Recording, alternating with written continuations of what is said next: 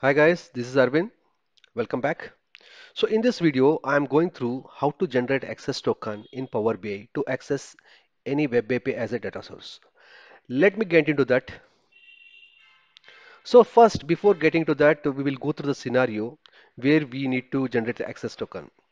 So as you know, Power BI is a tool, reporting tool where we can connect with different kinds of data source like SQL, Cube or Excel or any web API, and we can fetch the data and we can represent it through the tool, right?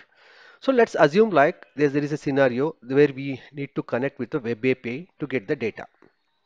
So in that case, how we can access the web API? Because web API I mean, all the web APIs are secured, secure web API, right? We cannot directly, it's not a open-ended. So we need to provide the access token. Some kind of authentication will be implemented in the web API side. So let's assume like which is a web API which is connect with Azure AD for the security. So we need to access that API endpoint from Power BI. So in that case, what we need to do? So first, we need to create or we need to generate the access token which is compatible with the web API or a REST endpoint. So how do we generate it?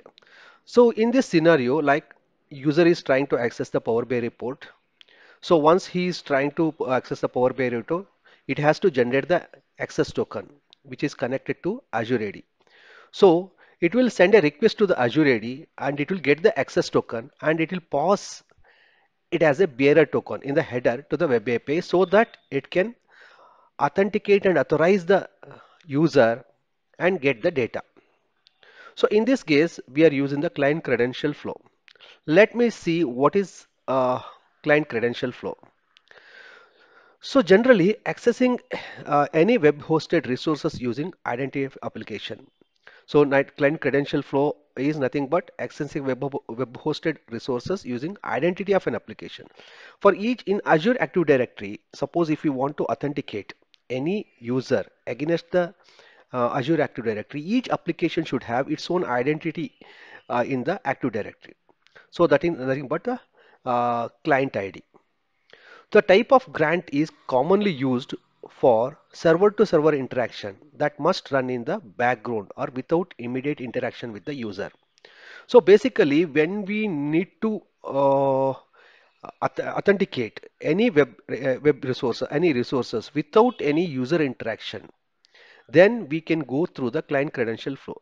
So before that, we need to understand what type of permissions we can give it to the identity of an application in the Azure Active Directory. So there are two types of permission available. We can provide it in the Azure Active Directory for an application identity, that is delegated and application level. So delegated means normally with the user login, it will get the access token, it will get all the scope, and it will try to authenticate the particular user. So there is a user interaction will be required in this case. Let's assume like there is a batch process which is running. There is no user interaction will be there. So in that case, we need to go with the second approach that is called application level access. So application level access, we will give all the permission, whatever it is required to access any resource to the particular identity of an application. So that is nothing but client ID and secret. So if you want to go for this client credential flow, you can visit to this site, which is very nicely described about the client credential flow in Microsoft documentation. You can go through that, you can understand better way. Let me get into that Power BI console.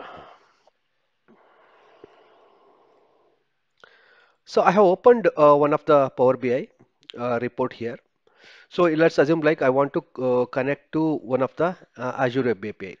I'm not showing like which API I'm going to connect, but I can go through uh, the way how we can generate the access token. So basically, I'll just go to home here. I'm going to click on transform data. Okay. So there is, I have created one get access token method. In this get access token method, what I have done here is, so to connect with the Azure Active Directory, we have to use the base URL. https login.microsoftonline.com/tenant id. Tenant is your tenant ID, which Active Directory you want to connect. That is the tenant ID /o2/token. This is a general URL where normally you can see whenever you try to log in to Microsoft or any website which is connected to Azure Active Directory. Okay. So next what I'm doing is here I'm creating a payload. Data equal to JSON document. I'm creating the JSON document. Web contents URL. So this is the URL I'm passing over here. Headers. In the headers, I need to pass certain values. So one is accept type, that is normally application.json because I'm passing it as a JSON. And content type. Content type is uh, form URL encoded. You have to pass the same one, content type.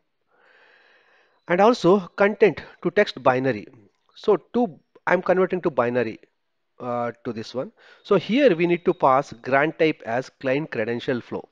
This is the key where it can identify this. Okay, we are trying to generate the token using the client credential flow. So we need to pass the grant type equal to client credentials and client ID of your application where you have registered Azure Active Directory and client secret. And then resource is nothing but your app ID URI. You can pass it over here. Okay. And once you pass all these values perfectly, so you will be able to generate the access token.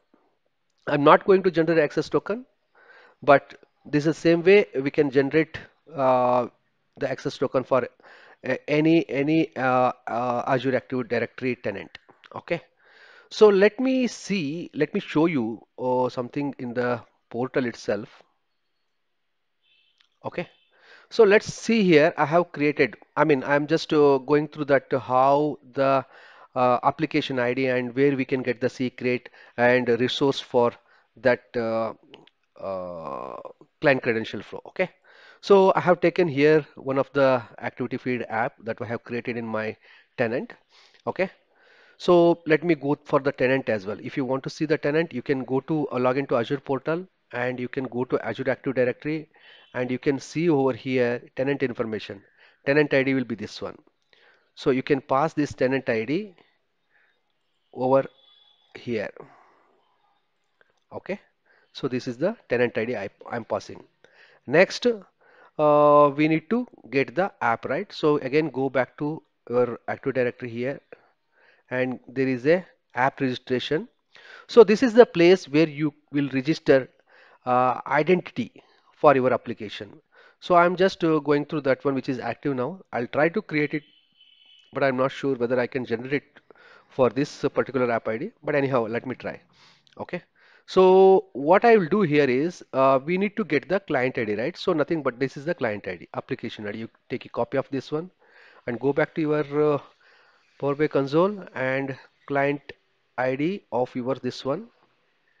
Okay. Don't try with the same client ID because I'm going to delete this app registration and I need to get a secret. I don't think so I can generate a secret because my account is disabled, but let me try. Okay, I'll generate a secret. So you can go to certificate and secret and you can give some name, demo, recommended for 3 months. I'll create it, add it here. So, okay, sorry, I cannot generate the big credential because it is already expired. My account got expired. So, don't worry, but you can get the generated token from here and paste it into the your Power BI console. And resource URI. Resource URI, how do you get? For any whatever the application you register, so you have to give the your application URL.